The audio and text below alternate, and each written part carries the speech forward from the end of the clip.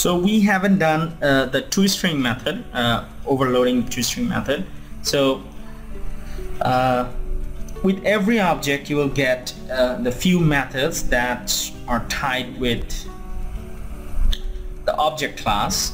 In C#, everything is derived from the object class. So object class has few methods, toString, equals, something like that, a few methods. So these methods are common to every primitive type and every object in C#.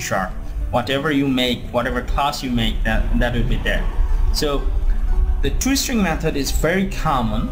Let's say you have a number and you want to make it toString, and you just use the toString method. That's it. So let's say you have defined a new class and you use the toString method, and then you will see the name of the class and with the namespace. So if you really want to change that toString method to behave differently, you can just override it, and that could be your assignment to try it out. It's very simple. So method overloading, we have talked in the coding that it's ad hoc polymorphism, or said to be static polymorphism. It's very simple to do. Calling by base class, we have seen it, and static modifiers, you can check out the links. Genericses were released with .NET Framework 2.0 around 2005. Genericses released to solve special kind of problem. And if you know C++, templating, it is similar but not the same thing. And in this session we're going to talk about very basics of generics. We're not going to go very deep into it, and the reason behind I'm talking about generics is because it is a type of polymorphism. It's known as parametric polymorphism. So let's see some of those in coding. I'm in Visual Studio and I have an example called vector.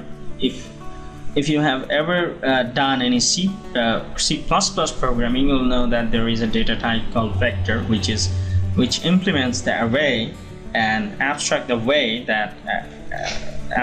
the limitations of array and give better functionalities. So we have the same thing in C#. It's called the list. So I made a new data type called vector, and I really didn't go through the underlying coding, the complexity. I just make the list to work behind the scene. That's it. I just use it to prove or show you the generics. That's it, nothing else. So that's why I make the simple code. So whenever in C# you'll see these angle brackets, you have to understand that this is the generics. That's it. And the thing that put into the angle brackets are the data type. The data type that you put, the system will be look like that. The object or class will be look like that. So here I have the list or the vector only for integers. So whenever I create this vector, I will have only the integer numbers to add in the list. That's it. I have the add capabilities. I just call the add function, and in the constructors I really make the capacity to 100, and you can change it by explicitly saying the capacity in the constructor. And it's really very straightforward code. I also have a new additional method called print all. It will print all the list items in the console, and you can get any positioned item, and you see that it works like an array. To have this third bracket working in my class, I have to overload the operators, but I was really very lazy at this point, and just go over very quick. I'm in my main program and I may have an example. Okay, this is my vector class that I have created with 200 capacity, means 200 items are already created in the array as now, and then I'm adding the items to the array and printing all. That's simple, that's it. So let's really print it. 23, 123, and then hello world is the print statement. So let's really minimize that, print off. So the problem is you cannot add a string to this class. If you do this, you will have an error. To solve this problem, the generics are introduced. So we have also a generic class for this vector type, and as you can see that in the previous example I have used the int, and here I'm saying d, and the d came from the template name that I have defined after the class name. So to make a class generic, what you can do that put your cursor after the class name and use the angle bracket and then name of the template that you want to use as generic. And if you have more than one template, write it with comma more. That's it. So if we really want to replace that t, just put this name template and it will work just fine. So and in most example you are going to see the t because that's really very common, and try to use the common names because it will be helpful, and that's it. It's not very rocket science. So whenever someone creates your class, they're going to put the data type in between those angle brackets, and you're going to have the benefit, or they're going to have the benefit of generics.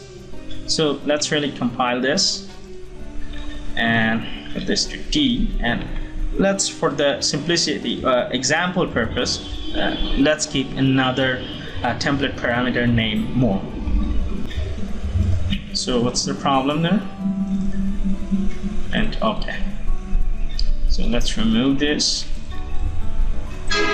Well, and successful. So let's really see this in action. To our program. Here is my generic class. Previously it has only one generic parameter, but now I have used another generic parameter which is more, which is no use in the class. As you can see, when I comma, I will see the parameter name and I will see that int.